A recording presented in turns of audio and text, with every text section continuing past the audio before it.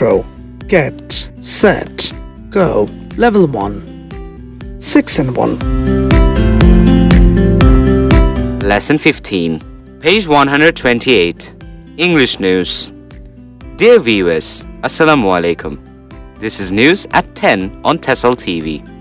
First, let's look at the top stories of the hour. Proposed budget to help boost up country's economy. Lawmakers Sheikh Hasina brings light in the country. Government plans to generate 2,000 MW power from renewable energy. Nasrul Hamid. Britain may reach outline power deal after election fiasco, and Shakib Mahmudullah keep Bangladesh in race in Champions Trophy. Now, let's move on the details of national and international news stories. Hailing the proposed budget for fiscal 2017-18, the Treasury and opposition bench members today said the allocations for all sectors were rationally made to further boost up the country's economy. Terming the new fiscal document a dependable economic tool for self-reliant Bangladesh in near future, they said the government would be successful to turn Bangladesh into a middle-income country by 2021 and developed country by 2041, riding on implementation of the country's biggest budget.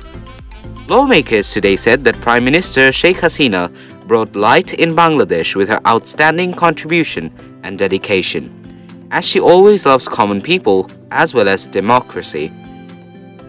Stability has been restored in the country owing to the dynamic and charismatic leadership of the Prime Minister.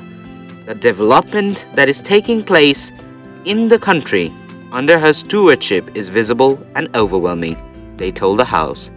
State Minister for Power, Energy and Mineral Resources Nasrul Hamid today said the government has a plan to boost the power generation capacity to 2,000 megawatts from the renewable energy sources by 2020. At least 10 migrants have died after the Europe-bound boats sank off Libya's coast, and some 100 people are missing, Coast Guard officials and aid groups said Saturday. British Prime Minister Theresa May reached an outline agreement on Saturday with the ultra-conservative Democratic Unionist Party in order to be able to govern after a humiliating election that has left her authority in tatters.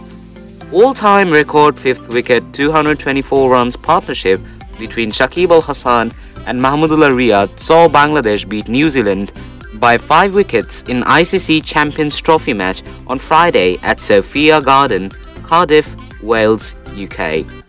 That's all from the newsroom for the moment. We invite you to join our next English bulletin at 11:30. Until then, Allah Hafiz. শুধু বাংলা অর্থ শিখলে কি English শেখা হয়ে যাবে? উত্তর না না না। আরও দরকার listening, pronunciation, reading, grammar and presentations.